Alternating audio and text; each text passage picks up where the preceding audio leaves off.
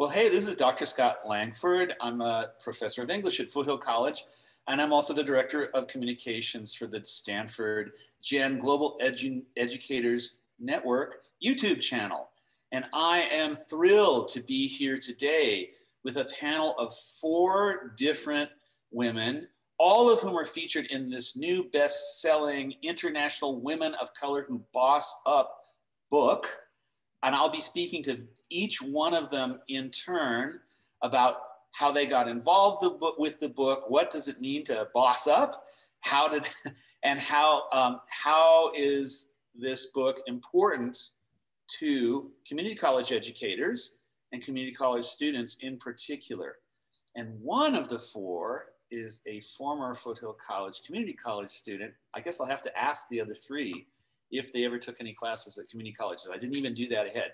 And full disclosure, I have not met 3 of these 4 women before. So I'm asking very basic and maybe sometimes slightly off target questions so that I can figure out who they are too.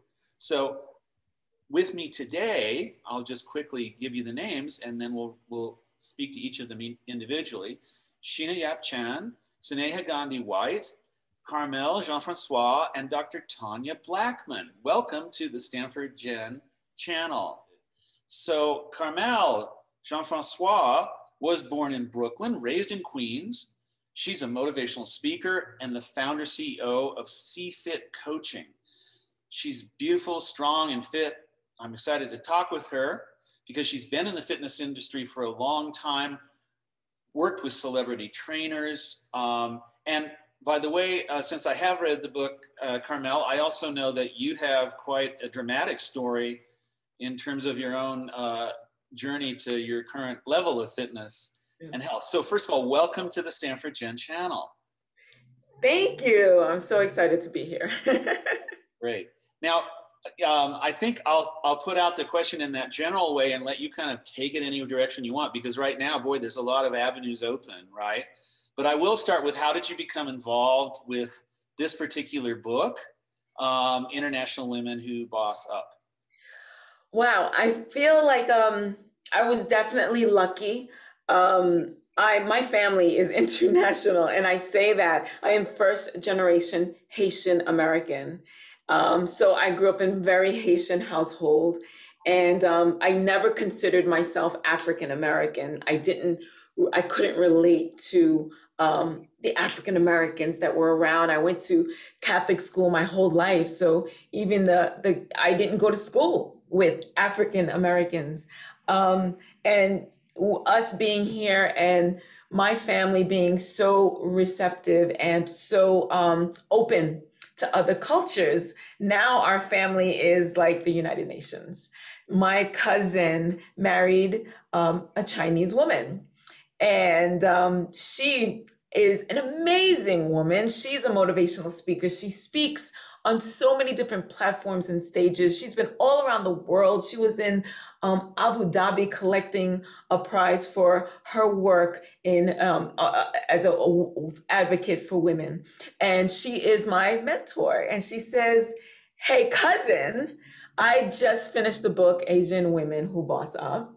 And I think you should be in the next installment, International Women of Color Who Boss Up." And because she's so amazing, I knew she wasn't going to steer me wrong. And I definitely looked into it and I saw it was an amazing project. And because she was finishing it up right along with Sheena, I said, you know what, I'm going to jump on this. And oh boy, do I not regret that decision to jump on board with this project. So that's how I got into the book. Wow, that is a beautiful answer. Now let me ask a similar question again. Do you have a boss up moment in your own life that you want to share? I have to admit, there's a pretty unforgettable one in the early intro to the book, but there may be more since we haven't met before. But can you share a boss up moment in your own life in terms of how you yourself had to boss up? Well, Scott, I'm curious to hear yours, but let me tell you what I was thinking when I heard you ask that question to Sheena and Sneha. My moment of bossing up was admitting that I was a boss. Literally speaking, Oh, that's beautiful. literally speaking, I have a company in the construction industry. I've been doing that for 11 years. Whoa. And I work with architects, engineers, contractors, and I make sure I go to the New York City Department of Buildings. I make sure that their plans get approved with the city and I get their permits and I finish up their jobs for them. And the term that my title is called a filing representative or an expediter because we expedite the process. And I never looked at it as a big deal. And I never, when I started my business and I was excited, I was the boss. I am a boss to 4 other women of color. Actually, it's me and a partner, and together we employ 5 women of color. And that's not what we set out to do, right? We opened an office and we said we need some employees, we need help in this, and it just so happened that that's what we got. I have an Indian woman, I have an African American, I have a Latina girl who college aide, and she's off to law school in a couple of weeks, and I feel ultra blessed. But only until last year did I step up and say, I have something amazing. I've done something amazing for the last 10, 11 years. And I never put it out there. Before people say, hey, what do you do? I'm like, yeah, I do XYZ. And I would never say that it's my company, it's my business, because I didn't think that people wanted to hear it. And I never owned up to it until last year. I said, I've got something friggin' amazing here. And that's my moment of bossing up, really coming forward, knowing that I had created, done, participated in, and delegated and manicured something so beautiful in a male industry, in a male driven industry, dominated industry. And so that's when I feel like I came into my bossness.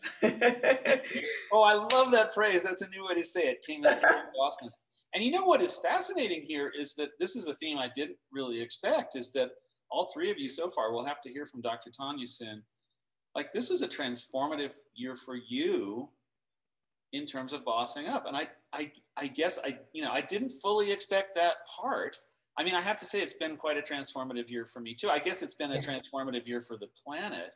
So many, yeah. Not in such a positive way with all 3 of you, despite the challenges. We had Foothill College, Dr. Cornell West came and spoke just before the pandemic, about 2 months before the pandemic hit. And Dr. West, he says many things that I always quote, but this one really hit me hard that day. Because we could see what we could see was the election crisis coming at that point. But he said, artists meet crisis with creativity and courage. And I really feel that you all have done this in this year, and you've done it this year as well, which I think is kind of an exciting dimension of the interview, which I admit, I didn't even know that one was coming. Now, Carmelle, I think I'm going to take you up on the challenge. And once again, I'm going to screen share from the book, partly because I want to make sure that people know that this book is absolutely amazing. And so here's another page in which you're introduced, but this was the part that I was thinking of. And maybe you can comment on this as well. So it says, prior to all that, Carmelle studied martial arts. You left that part out so far. Competed in tournaments and taught it after achieving her black belt. She then remained sedentary for nearly a decade. It was Carmelle's involvement in a car accident from which she underwent 2 surgeries after suffering multiple injuries, including a broken hip and a broken foot, that propelled her journey towards becoming a fitness expert. And then I will not read the next 2 or 3 paragraphs, although this journey is absolutely amazing. So Carmelle, can I get you to comment on that part of your life?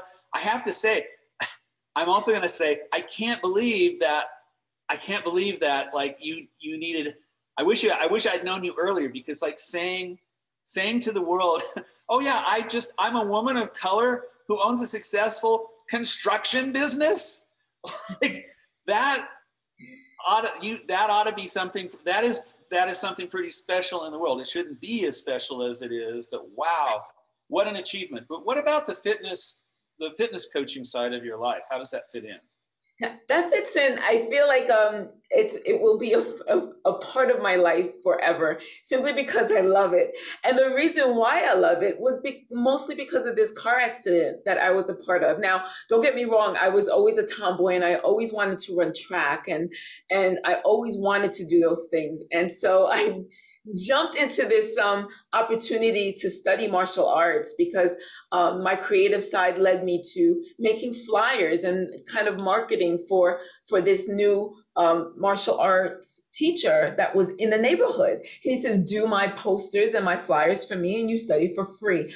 I joined and I brought my sister along with some of my girlfriends and we studied. Like we were in college with nothing else to do. So if we weren't home, we were at the dojo. Mom knew that. So because we studied so much, so consistently, we were able to earn our black belts within 2 years. So that was an incredible journey in and of itself. Lots of bruises, lots of years. Yeah, 2 years. Yes, because we were there. If we weren't home, we were at the dojo. I'm not kidding when I say that. We were 18, 19. Actually, no, we were like 21, 22 with nothing else to do but train. And because we were doing it with friends, and that's one of my main things when it comes to fitness, do your activities, your workouts, your fitness with friends. People, it takes a support group, right? For us to be able to say, I'm going to do it, to hold us accountable. And that's how I was able to do this in 2 years. I joined with my friends and the other people that were there. We made friends, so we became a family and we were able to do this so quickly. But after that, I settled into real life, Scott, and I started working and slowly fitness just became like was not a part of the picture anymore. And about 10 years, I didn't want anything to do with exercise. I just wanted to be my pretty old little, skinny self. And I knew it wasn't happening, Scott. I knew I was headed in the direction of my parents. My father had adult diabetes, type 2. My mom had hypertension. And I knew I was headed in that direction because the numbers on the scale was getting bigger and bigger and bigger. But I still didn't want anything to do with exercise. I said, I'll just change my diet. But I got into a car accident one night. I fell asleep while I was driving, crashed into a pole. Surgeries later and broken bones later, they sent me home after 6 days in the hospital, and I didn't want to leave the hospital. I felt so weak. I felt like if I so much as bumped into a wall, I would just fall apart, literally. But I went home, and guess what? I didn't break myself. In fact, I got stronger. My doctor said, we need you to eat and we need you to take in those calories. That's what's going to help you heal.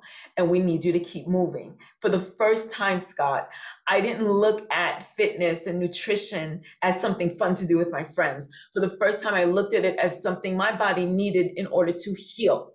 So for the first time, I saw how fitness and nutrition played its role in helping my body sustain the injuries and heal itself from the injuries. And so when I saw this happening, I said, well, what else can my body do? And that's what really propelled me into my fitness. And it's a constant desire to keep challenging myself, my body, learning about what I can do, learning about what my limitations are and overcoming them, and taking people along on this journey with me. So whoever wants to be better, feel better about themselves, like what they see in the mirror, with or without clothing, I got you. And that is my message, because I knew that it took people around me, people who know me, love me, and supported me, for me to do what I could do after sustaining those injuries from my car accident. So that's what I want to serve to other people in my business. Fantastic answer. Let me tag one little extra question on, and it's really not a trick one. You did mention college, but I didn't remember to ask you if any of your college career, or any of your family's college careers, by the way, have included community college. No. I went to the Fashion Institute of Technology, however. Yes. So it was I studied interior design, and it was I just went first for my associates, because that's the way that program ran, go for your associates, and then you go on for your bachelor's. So that portion, the 2 years that I did for my associates was kind of like my community college type, type education. So that's the way I can. That's a great way to answer the question. Honestly, that's a great way to answer the question. Yes. So where did you get the business skills? Like, was that part of the Fashion Institute's training, or what? Like, did you have to learn that on the job? Like, it's amazing that you have. I'm still completely gobsmacked that you're out there running this business in the. Scott, quite honestly, I'm still figuring it out, but I'm still figuring this business thing out. But when I first started with the construction, I was working for an architect, and he happened to leave the business and was kind of forced back in for reasons we don't have to get into. But he says, Carmelle, wouldn't you like to start your own filing representative business? And wouldn't you like to do that? So, and he says, I'm here. I will help you every step of the way. How can I not take advantage of an offer like that? So, and that's exactly what he did. He became dad. He helped me and my business partners start this, launch it. He helped us register ourselves. He held us by the hands and said, this is what we're going to do next. And then he just kind of like let us go, like a proud papa, and said, go and spread your wings. And even till this day, we still do work for him. He is one of our clients. And without that, like a lot of times, I was just on a Clubhouse last night with a woman that says sometimes you have to see yourself through somebody else's eyes, because they sometimes see in you what you cannot. And I was, this was 11 years ago. So I was just pretty much like going with the flow. I was making money. I knew my work and I enjoyed it. And he stopped me and said, hey, listen, open your own, start your own. And I entertained that for a little bit. Then I said, why the heck not? I'll be doing the same thing that I'm doing just now for myself. I'll be boss. I'll be able to run the show. I can have my own hours. And then I slowly realized that having a business like that, my own hours meant all hours, but that's another topic. There you go. Well, and it's a wonderful echo of what Sneha was saying about the importance of finding allies and mentors. Yes. Male or female. I mean, I'm glad to hear that sometimes they can be male. I mean, I certainly believe that in my life, but somebody who will really stand behind you in that way. And that's a beautiful example of how he saw something in you, stuck with you, and helped you to change your life in a really deep and significant way. And finding those people in your life and sticking with them on your side is a major message of the book, and I think also to be proud of community college is a major message of community college. I think one reason you see so many students who do thrive in community college, as Sneha had done, I saw that personally, is that, and it was far from just me, she found allies and mentors, and that made a deep difference for her. And that's, at our best, that's what Foothill College and other fine community colleges do. That's Carmelle. What about you? What would you like to say as a kind of a closing comment in this wonderful conversation that we've had? It's so interesting because until quite recently, I'm thinking to myself, my world, I feel, for lack of a better way of saying it, my world is so small, right? So I'm thinking, oh, well, I do what I do. I come from a Haitian family and we're all very successful within our own right. So for me, that's the norm, right? And I've been told before, Carmelle, you're not normal. You're not like other Black people. You're educated. And I'm like, well, that's my normal. Like, I'm around educated African American, educated Haitian American, educated Black people. That is my norm. I've been told before, so you were talking about all this extra baggage, right? Besides just being human. I've been told before, oh, how old are you? Listen, don't ever get fat. You look great for your age. What is that? You would never say that to a man. This was a client that spoke to me this way. He would have never said that to a man. And I've been told, I used to wear my hair straight. The second I decided to go with my natural curls, I was literally told, you're going to lose some clients with your hair like that. They don't like to see that type of hair. And I said, I'm sorry, Scott, but I have to repeat. I said, fuck them. It's fine. They don't want to do business with me. Well, that's how I feel about the whole situation. Although I've never met anybody that told me, listen, I don't like your hair. I'm not going to do business with you. But I say all that to say, yes, there's just all this extra baggage that somebody such as you, Scott, you said it before, the privilege, right? That you'll never have to deal with because you don't come packaged like this, right? So, and even with people who don't associate male or female with male or female, people who don't associate as an African American or who are women of color, people of color, there's just all this extra stuff. So then when I stop and think, well, I just had to do what I just do what I do, I'm never thinking that there's somebody out there that did not have to deal with all the extra nonsense that I have to deal with, that I just take into stride because, hey, listen, it's all part of the package. So there's a lot to be said for that as well, that I can share with my women of color sisters. Dr. Tanya, Sneha, I'm sure you know what I'm talking about when I say this. Dr. Tanya, you work with money, and money is so powerful that they never expect a woman to understand and know money in that regard. So when you come already and people know that you work with money and government grants at that, oh my gosh, a powerhouse. And you demand respect even before you utter a word, simply because you work with the green. Scott, I really want to thank you for this platform. Thank you, Sneha, for bringing us on. Thank you, Dr. Tanya, for being all that you are to me. And Sheena is amazing as well. I'm sorry she had to leave so early. So that is my piece. Thank you again.